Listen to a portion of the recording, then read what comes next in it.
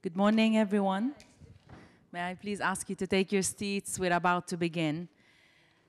So good morning again. My name is Joyce Hackmey. I'm the Deputy Director of the International Security Program at Chatham House, and I have the pleasure of moderating this short but very important session looking at the Universal Declaration of Human Rights and mapping it to cyberspace. And this is the result of a report done by the American Bar Association's Internet Governance Task Force that is co-chaired by Michael Kelly, who's sitting on my left, and David Satola, who is joining us online. So Michael is professor of law at Creighton University in the US, where he specializes in public international law. And David is lead counsel for innovation and technology at the World Bank, where he specializes in connectivity and cybercrime prevention strategies. In addition to the two speakers who will be presenting the findings from their research, we also have a discussant with us today, Peggy Hicks, who is the director of the Office of the UN High Commissioner for Refugees. So, oh, sorry, what did I say? Human rights, okay, for refugees. So welcome to all of you. So we have half an hour together. So the way we will do this is we will hear first from Michael and David about the research, which has been just published in volume 26 of the University of Pennsylvania Journal of Law and Social Change. And then we will hear some reactions from Peggy and perhaps a question to the speakers, and then we'll end the session. So without further ado, I will now turn to Michael, and just a quick reminder that this session is being recorded and can be downloaded from the IGF website. So over to you, Mike. Okay, thank you, Joyce. And if we could bring David Satola up online, he is also presenting with us. Christina, please advance the slide. We want to start with a New Yorker cartoon because they can mean anything. In 1993, you see the famous cartoon of the dog saying to the other dog on the internet, "Nobody knows you're a dog." That was 1993. Today, in 2023, this cartoon was updated. Remember when on the internet no one knew who you were. That's a paradigm shift. And we're going to talk about another paradigm shift in the field of digital human rights that's coming up with the advent of AI and the revolution that is on the fringe of happening. Christina, please advance. Why are we interested in which human rights are manifesting online? Well, because that's where we spend most of our time. This Pew Research Center poll from 2019 demonstrates that daily, over 80% of us are online almost all the time. This used to be a generational format, but as the generations go forward, we see that that is compressing at the far end. You can just look around the room and see who's on devices of one type or another. So you live your daily life in physical space, but you also live your daily life in digital space. And that's not always, or even mostly, work space. Human rights manifest in both sides of this equation. The question is, which ones follow us from physical space into digital space? How do they manifest? How are they regulated? How are they defined? And then, of course, the other end of that is how are they enforced? Christina, next slide, please. The Universal Declaration of Human Rights, as you all know, recently celebrated its 75th birthday, which is a huge passage to mark. It's made up of both freedoms and rights, and these come about in multiple contexts. Freedoms you're familiar with: speech, movement, assembly, religion, freedom from discrimination. Rights you're also familiar with: equality, privacy, security, work, liberty, democracy, education, property, fair trial, and nationality. But in digital space, these rights really are rendered meaningless or less useful if you don't have core rights that exist to actually animate them. And by core rights, we talk about connectivity and net neutrality. What good are digital human rights to you if you're not online? Not much.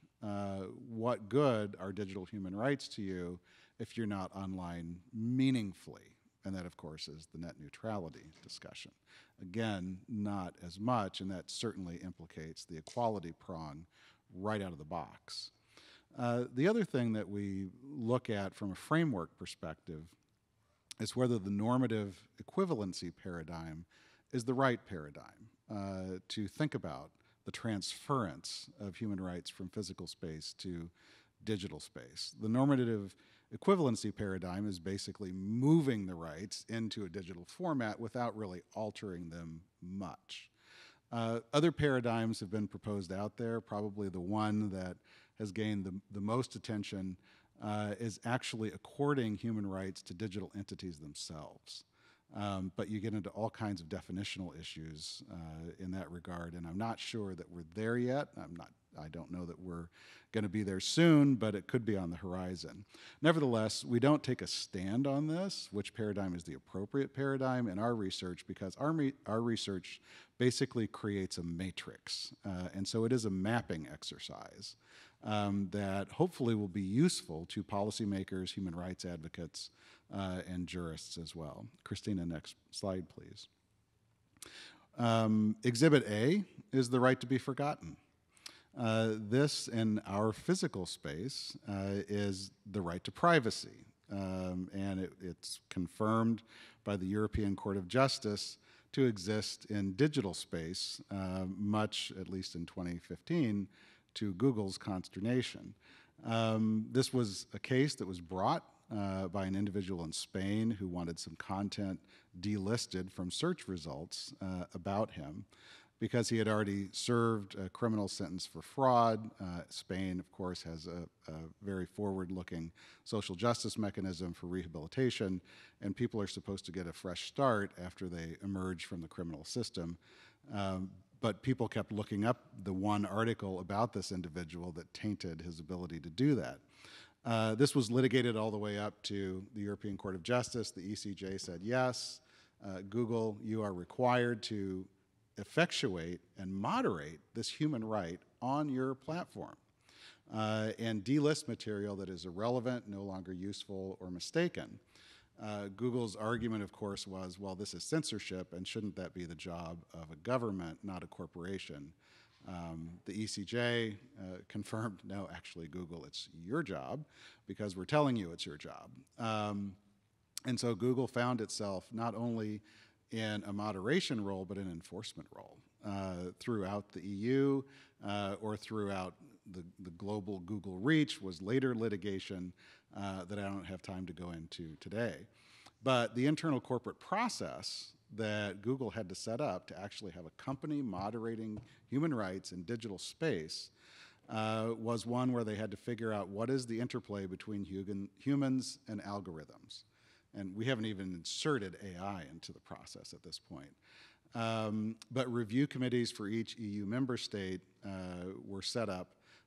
Now there are over 5 million web page delisting requests since the advent of this process. And the vast number of them implicate content on social media, specifically YouTube, Facebook, and Twitter.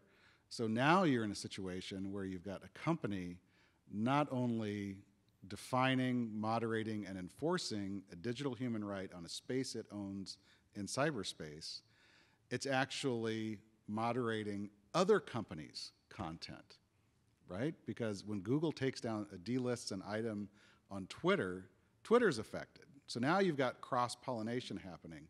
And is conversation happening across those platforms and across those corporations?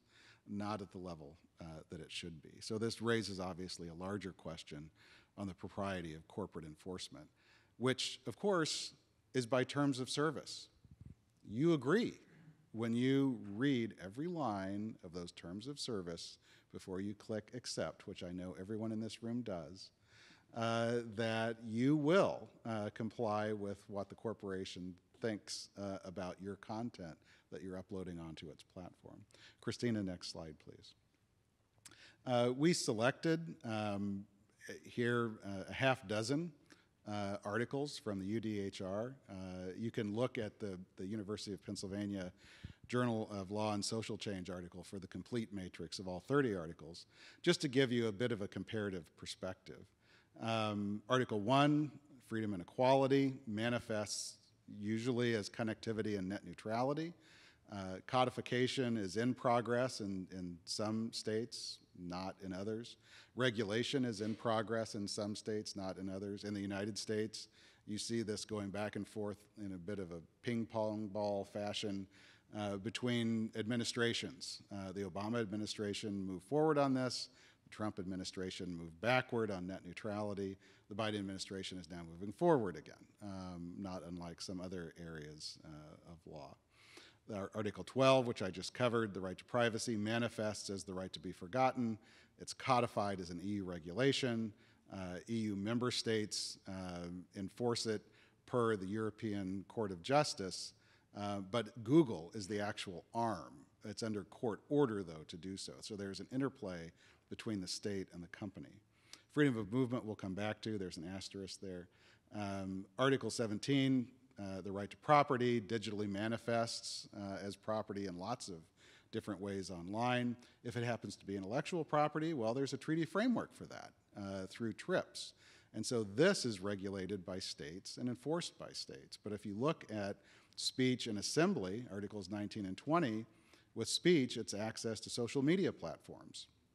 And the regulation is via the tech corps and your terms of service. And it matters whether or not it's a public corporation or a private corporation. If it's a public corporation, there's likely to be a process. If it's a private corporation, well, Elon Musk decides whether or not you get your speech rights on his platform. With assembly, it's access to groups, again, via terms of service. The reason we marked Article 13, and there are a couple of other articles, is that there are no positive regulations in this area yet. There's no positive digital manifestation of this as a right or a freedom yet, frankly, because it's assumed you have freedom of movement across the internet. Well, that assumption is incorrect, and what it does is it leaves a gap. My British colleagues are familiar with the term mind the gap. Yeah, mind the gap, because in the absence of this, that leaves room for negative regulation. And authoritarian regimes can wall you off from certain areas of the internet and restrict your freedom of movement in digital space. So we have to look at these gaps as well as where regulations are positively manifesting. Next slide, please, Christina. Okay, here are your corporate protectors of internet human rights. And I'm just going to kind of pause this here for a minute for you to take a look at these guys. Google, of course, we saw, resisted its role as an enforcer and definer of digital human rights, but it is doing so, and I think it's doing so effectively under court order. But I think, you know, the Microsoft approach, where the company actually embraces something about human rights. You all remember a few years ago Brad Smith calling for a digital Geneva Convention.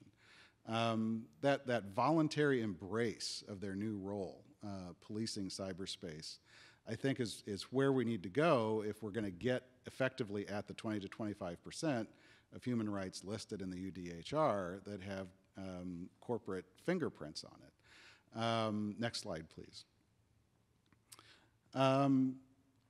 Maybe we trust those guys more than we trust this guy. The broader context, if we back up a few paces and we look at the back and forth between multi-stakeholderism versus multilateralism as the effective paradigm for internet governance, and we're all here in a multi-stakeholder environment. Authoritarian regimes want that replaced with the multilateral approach, where only states are sitting at the table, not companies, not civil society. I'm civil society. I'm with the American Bar Association. Although I don't represent their views at this conference, I would not have a seat at this table if the authoritarian multilateralists had their way. Why should big tech care? Because they will lose their seat at the table. The conversion of them from objects to subjects of international cyber law will have a profound impact on them and on their bottom line. Russia's draft cybercrime treaty, which some of you were in the room prior to this, listened to for an hour and a half, when it was first introduced, was criticized as the beginning of the end for multi-stakeholderism. It wasn't really so much about cybercrime as about possibly repressing human rights. Whether it undermines the Budapest Convention and whether or not it could suppress digital human rights, the valiant people working on this through the UN process are discussing in New York City and Vienna every few months. And although the prior panel struck an optimistic note on that, I'm not sure I completely share it. And so this opens up all kinds of other issues, the broader issues. And that's why now is the time to crystallize what these digital human rights are, and secondly, what big tech's role is in defining, regulating, and enforcing them ahead of the coming AI revolution, because that will change everything. There will be a paradigm shift when AI actually matures to the point that creativity-based AI platform regulation replaces logic-based algorithmic platform regulation. Let me say that again.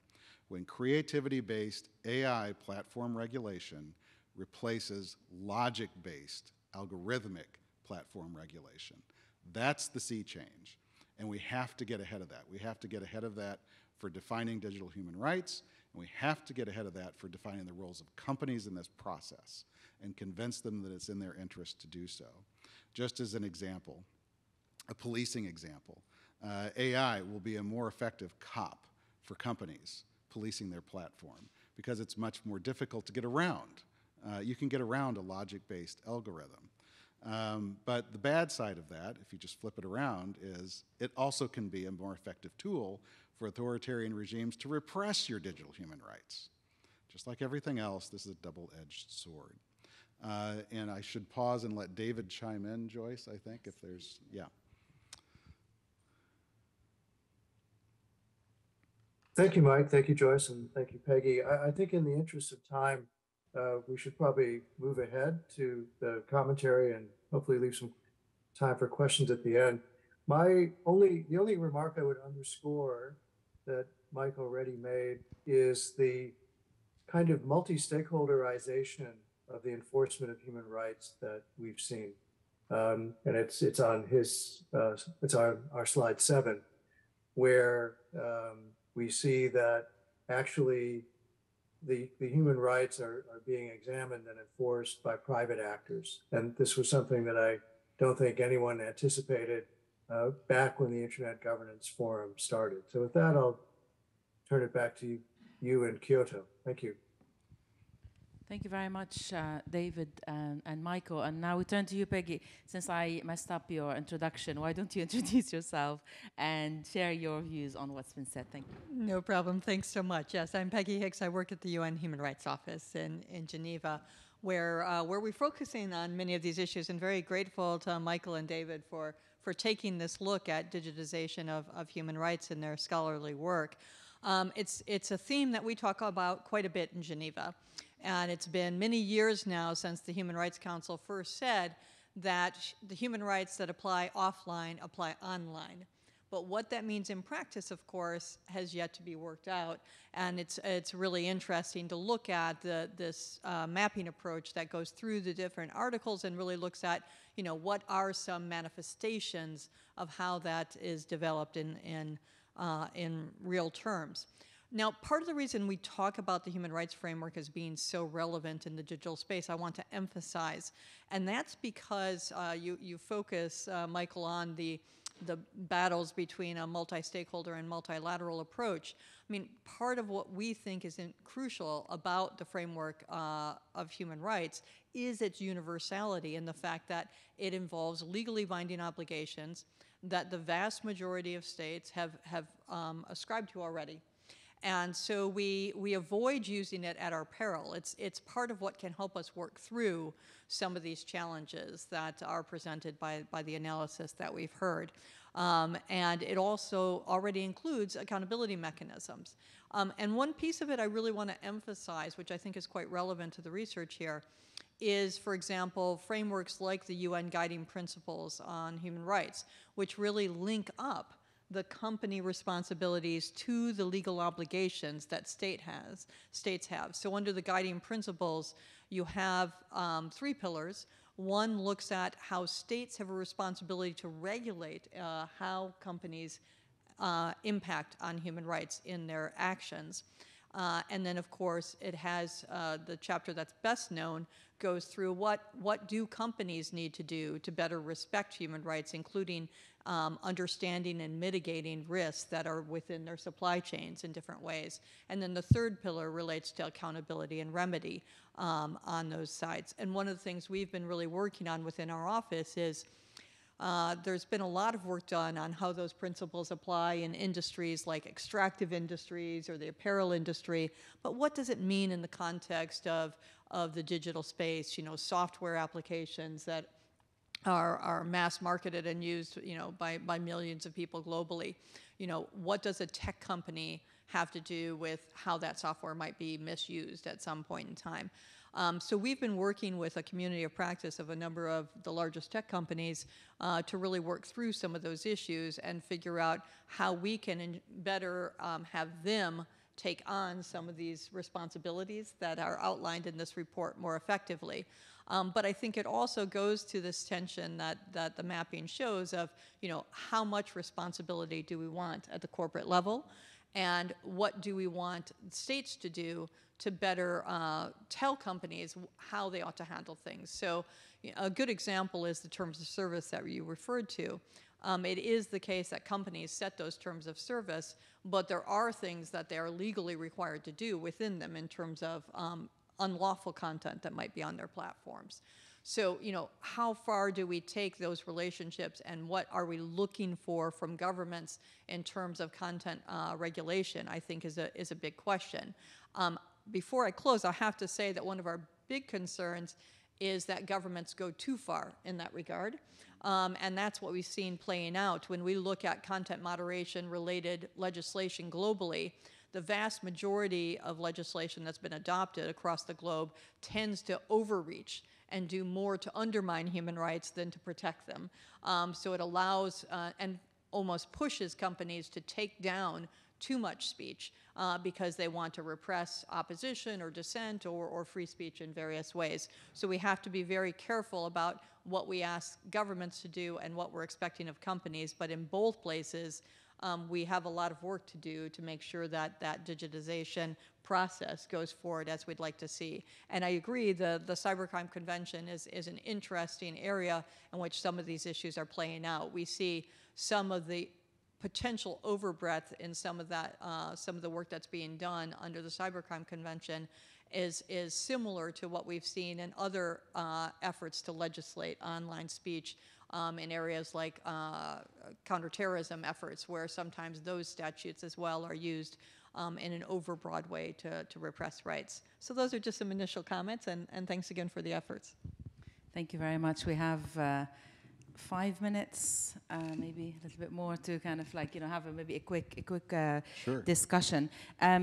But maybe sort of like a follow-up question to you, Peggy, and maybe Mike, if you want to respond, and David as well. You talked a lot about, you know, first of all, like, you know, you sort of like both outlined the complexity of this issue and the kind of like, you know, the very big importance of like getting the balance right, and, you know, in terms of who should the onus fall on, and how do you kind of like get to a place where the responsibilities are clear.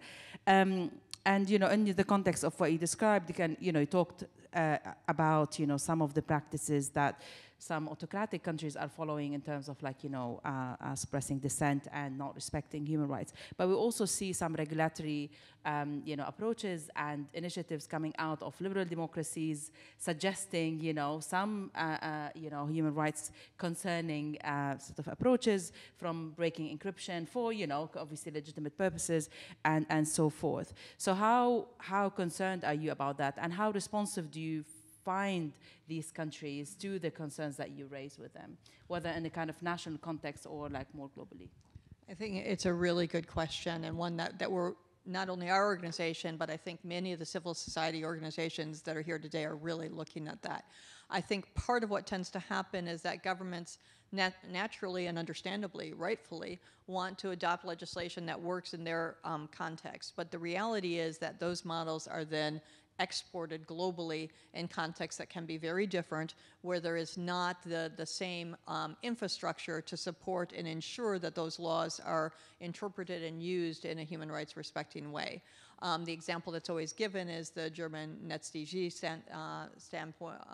statute, which was replicated in a variety of ways in a variety of places.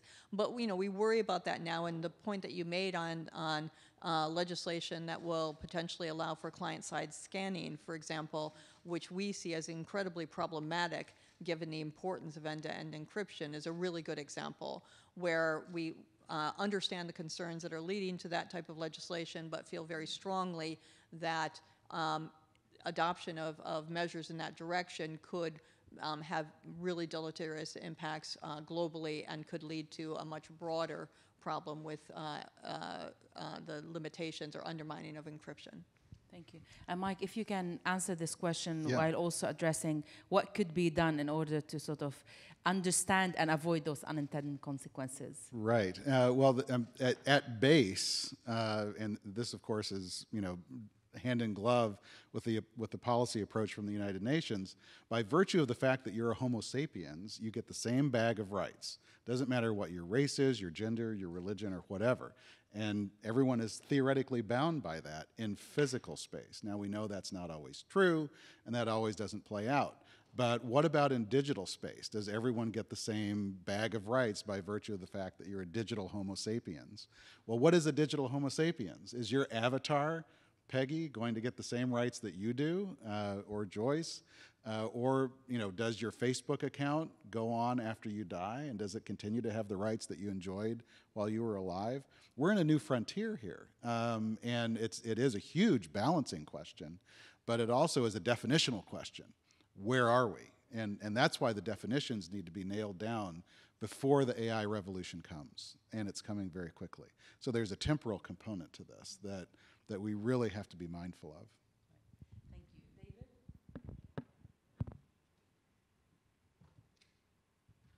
David? David, are you still online?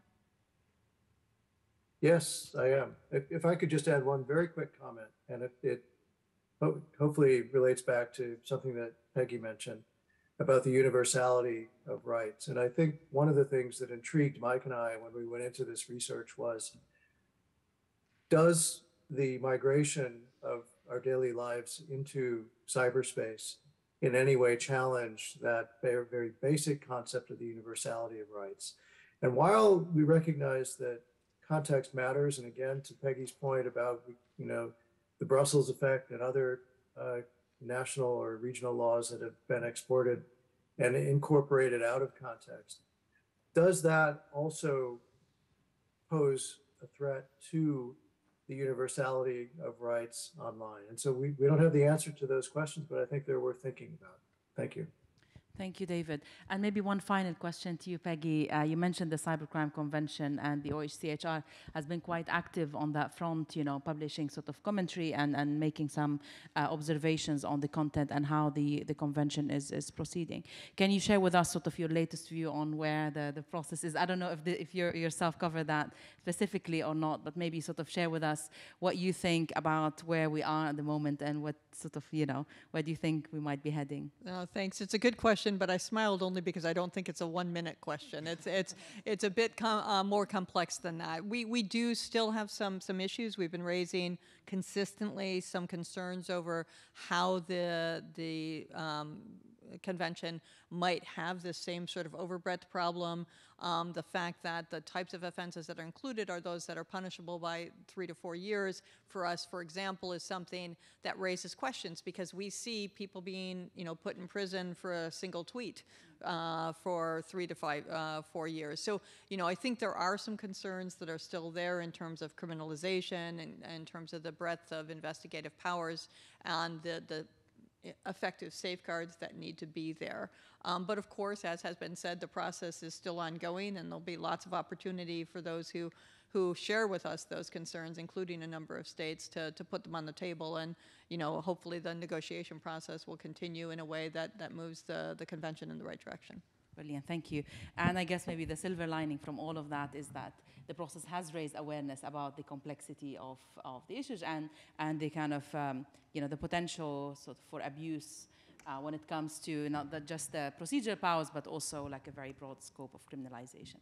So I think with that, we will end the session. It was a short session, but very important. Thank you, Michael, David, and Peggy for joining us today. And thank you for everyone who attended. And yeah, we'll see you later. Thank you.